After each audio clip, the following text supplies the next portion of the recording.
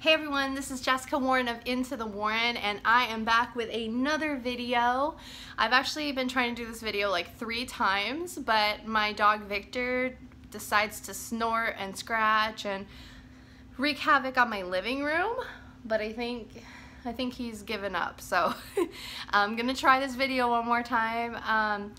I am in a different space. This is my crafting space. I try to video here when I can, but typically I have Brooke whose bedroom is right beside the living room, and I never want to wake her up, but today she is actually in daycare. This is her first week of daycare and she's having a blast. No separation anxiety. She's not upset when I drop her off. When I come and get her, she's fine. And the daycare's been keeping up with pictures and updates of what she's eating and what she's doing and that kind of thing. So she's having fun and making friends and learning how to, you know, be around others. She and I were both sick, but she's fine. She actually recovered a lot faster than I've been recovering. I still have like a tail end of a cold, but I think the worst of it is done, so thank goodness for that. And while she's at daycare, so if you're a mom to younger children who aren't in school, you probably know daycare has waiting lists. Like, there's not enough daycares for children, and when you sign up, you have to wait until there's an opening. It can take months. I think it took Brooke 3 months to get in a daycare. And if you hear snorting, it's Victor sleeping. He's got a flat nose. He's a Boston Terrier. But anyway, and so once you get in, you want to make sure like you are still in and you don't lose your spot. And so even though I don't have a job and I could watch Brooke here at the house, if I take her out of daycare, then I'm going to have to go on a waiting list again to put her back in daycare. And then what if I get a job? Then I have no daycare. So I'm just going to have to keep her in daycare even though I'm home. But that's okay because it helps me stay focused on looking at job opportunities and thinking about my next steps. So I've been impatient. I've had freak out moments where I get a little upset and worried. But I am doing everything that I can to figure it out. I'm like some of you might know, I'm trying to get my teaching eligibility. I called them. They have everything. They said it can take up to 90 days. So it's only been 10 days. So I'm waiting on that. In the meantime, I'm applying for jobs that I already am qualified for, as a place to be, to get a paycheck, to keep my family supported. So I'm working on that. But of course, like, you submit applications, you submit your resume. I had an interview yesterday, but it doesn't pay enough. It's like, I mean, I could probably get paid more being a cashier somewhere, unfortunately, but my interview went so well. So I'm just gonna keep looking and figure it out. In the meantime, I'm just, you know, doing other things while I wait. And one of those things is I actually got to go to the library. And I have lived in this town we bought this house 2 years ago, and I have never once gone to the library or got a library card. And I am a big supporter of books. If you saw my house, it's filled to the brim with books. I never throw books away. I find books at thrift stores, books from when my mom keeps books from when I was a child.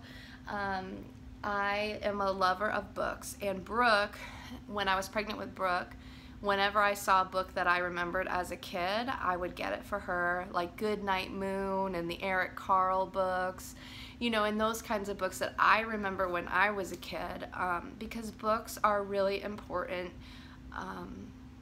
and we have lost kind of, it's sad to say that books are not as popular as they used to be because of all the technology and digital stuff. But I want my daughter to love to read, and reading really is so very important for development. So I got to go to the library today, and I'm very excited for several reasons. Number one, in their events, they have, where is it? Programs for adults. So the first and third, I think it's either the first and second or first and third Tuesday of the month, they have the Frayed Knot Knit and Crochet Club. So you can go in, it's 2 hours long, you can bring projects with you to work on, and it's just like a knit and crochet group at the library. So July 2nd is the next one. So I think I am going to do that if I don't have work. I might as well do something and get to know people. And you know, I don't have, like I said, I don't meet many crocheters or knitters in person. So that would be something really fun to do. So I think next Tuesday I am going to do that at 10 a.m. And they also have a book club. They have a genealogy group. Of course, I have done just about all of my genealogy. I don't know what Young at Heart is, so I'm not sure what that is. And then they have Tiny Tyke's Story Time, Mommy and Me morning movies. Maybe Brooke and I could do that one time. Kids Craft Corner. So there's really cool stuff. And they have a kids section, and they have a challenge that your child will read, or you'll read to them 1,000 books before kindergarten. And they have a shelf of 1,000 books. And I got 2 of them, so Brooke and I can start on her 1,000 books. I got her Goodnight Seahorse, which I've never seen before, but it looks really beautiful. The illustrations are gorgeous, and she really loves color. She loves to study, you know, images and text. She likes to look at things. And then I got Peekahoo, and it's like a little cutout book of Peekaboo.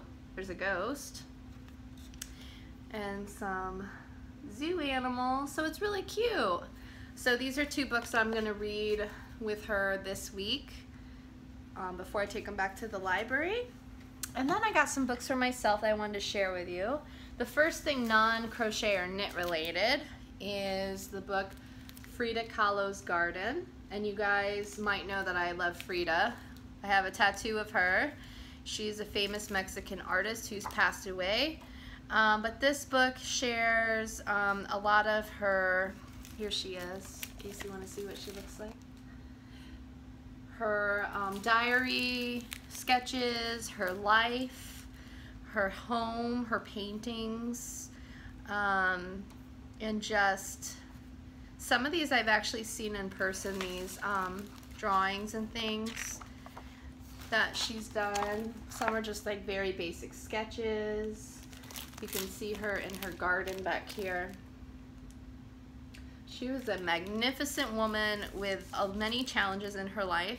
She lived in a blue house, and so do I, and she called it La Casa Azul. So I had a sign made for our house that says La Casa Azul with birds over my door. But yeah, anyway, it's a really cool book. I wanted to skim through it and look at her stuff. So that's one night reading.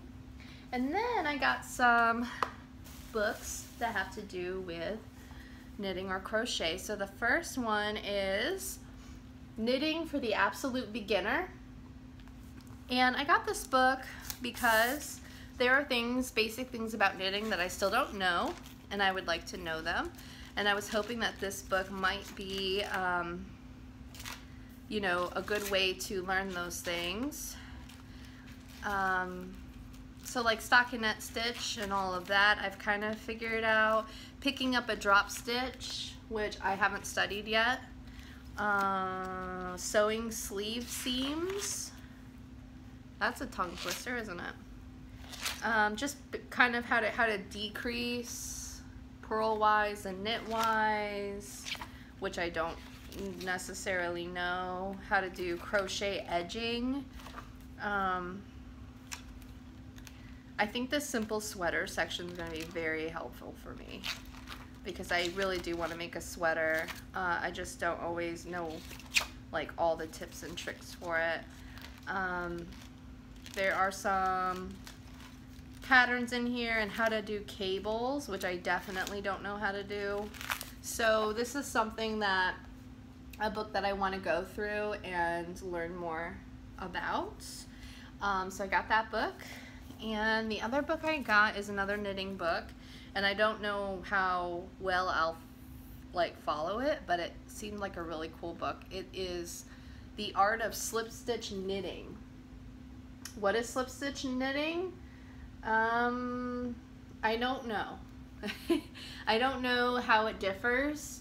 It says it's the simplest and most versatile knitting technique, but it's often overlooked. And so I am interested to learn how that differs. And in here are some really beautiful patterns, traditional stitches. There's scarves. They say it's easy, so I would love to learn it. Here's some more designs. I mean, it is gorgeous. And this book is like more of like a modern style book. Look at how pretty. So I am going to take a look at that. What else do they have?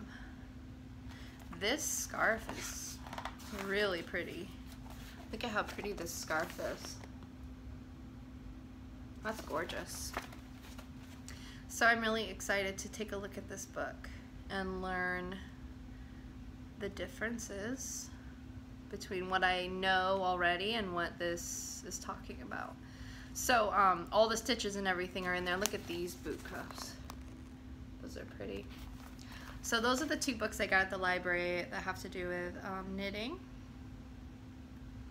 I haven't even looked at it. I'm like in the zone now. I'm like, oh. But anyway, that's what the cover looks like, The Art of Slip Stitch Knitting.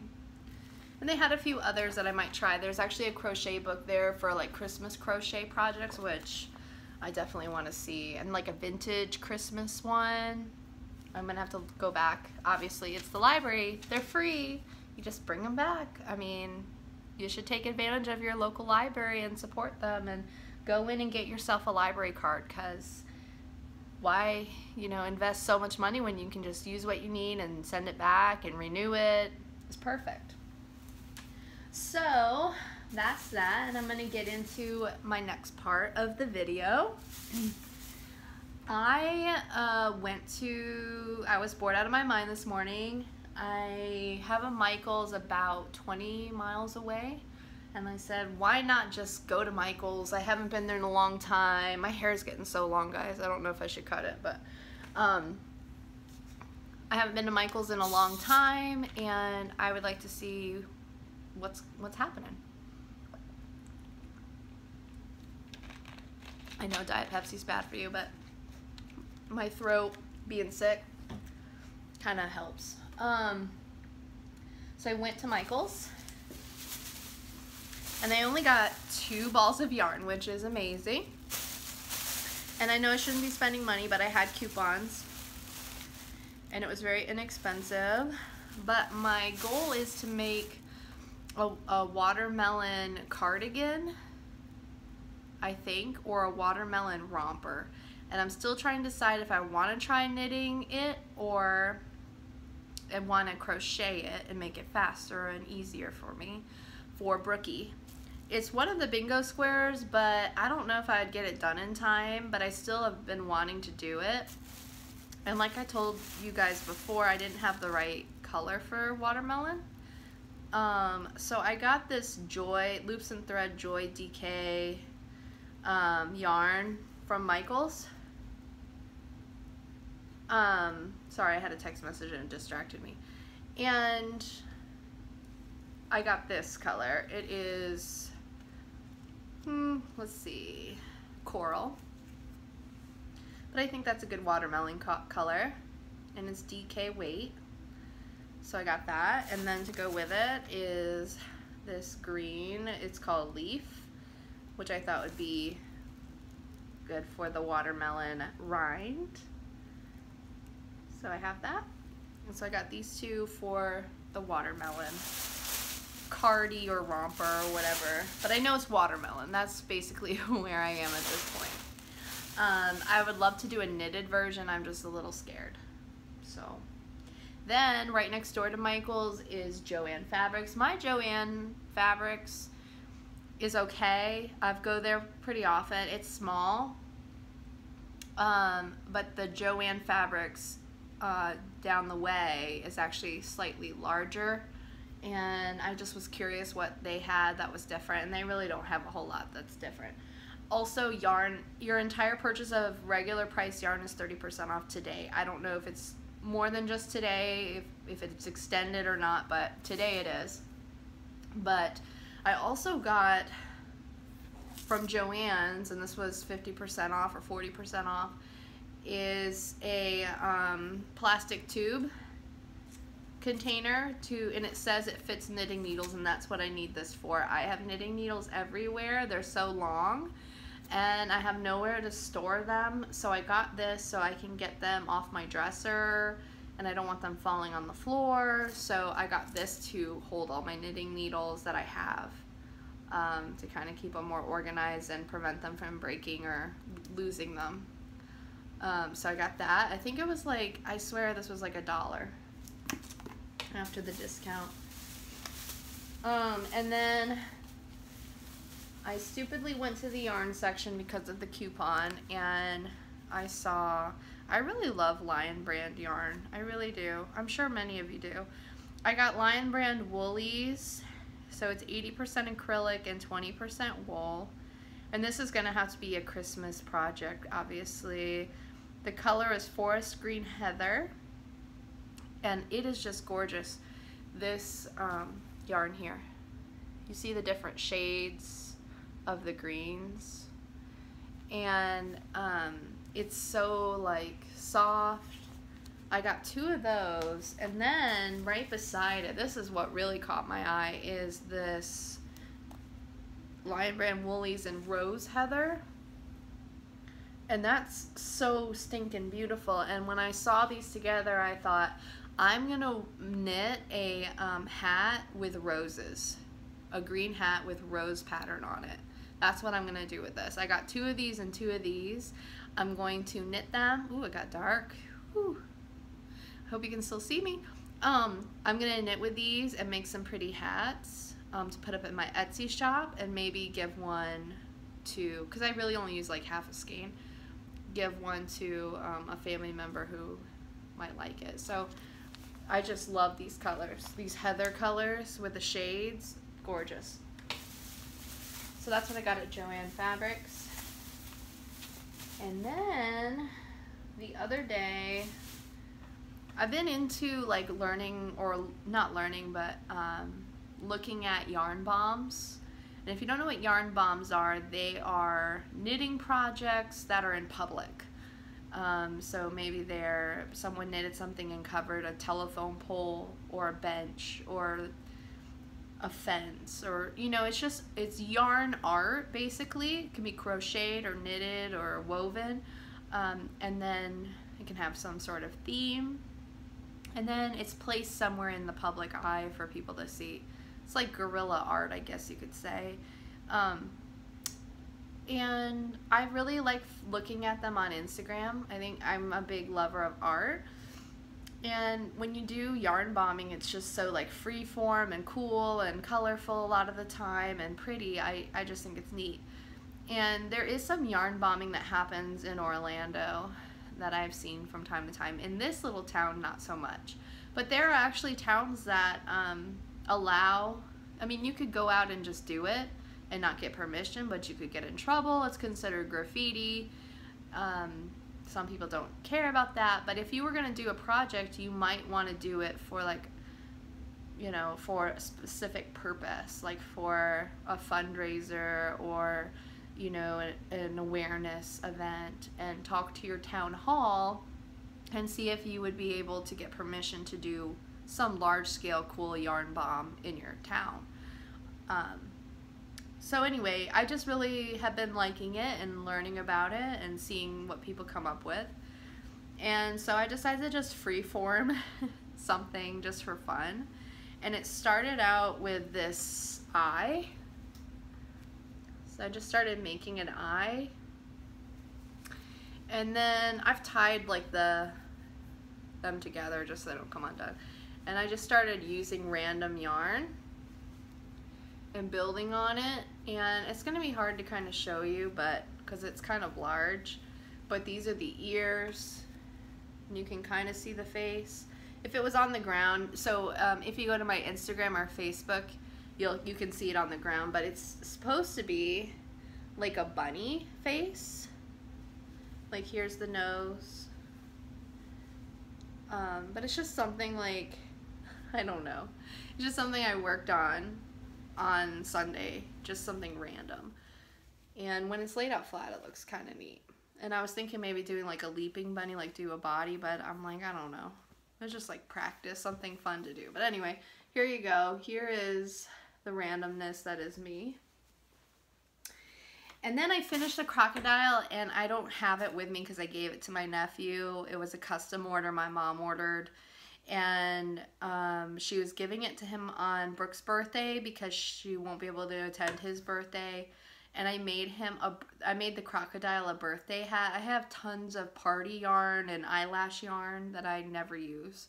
So I made a party hat like with some of it, and it looked so cute that I want to like make party hats for every amigurumi doll I make. And it's so cute. If you want it, I did take a picture of it. Again, it's on the Into the Warren social media, so you can check it out if you would like. And then the last thing that I have is this V-neck tunic that I'm working on. I'm almost done with this panel. I actually didn't crochet at all yesterday. I had my job interview and I still didn't feel well. And so I was watching Netflix and applying for jobs and things like that. I just needed some rest, but I have been working on it. I think I have like 5 rows to go. But yeah, that's what I have so far. I've got to make another one of these and then just sewing it up and putting edging on it. But again, the colors are just so pretty, and I'm doing my best to not get this all tangled because once it gets tangled, it's really hard to untangle because it's so fuzzy. But that's the progress on that. So that's what I have today. It's been a pretty good week, just a little scary. But I am really grateful for each and every one of you who has watched my videos and left comments and subscribed to my channel. If you're not a subscriber yet, I hope that you will become one and that you'd like to keep up with the knitting and the crochet stuff that's coming my way. I think I'm going to throw in some vintage thrifty finds throughout my channel too, because sometimes I find some really awesome stuff and I like to share that too. So if you have any questions or you want to leave a comment, please feel free, and I will talk to you next time. All right, thank you. Take care.